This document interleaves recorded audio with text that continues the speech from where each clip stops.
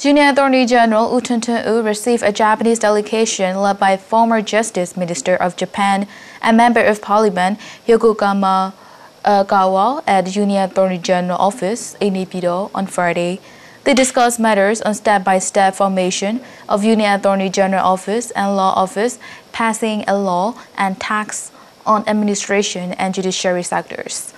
They also discussed plans on conducting pilot law offices in order to improve the judiciary sectors and amending on the Bar Council Act. Cooperation on the capacity development of law officers and legal sector development was also top of the discussion.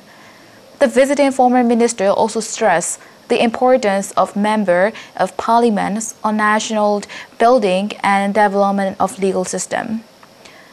She also added that they will strengthen the cooperation on legal sector development, capacity building, and improve more investment from Japanese entrepreneurs.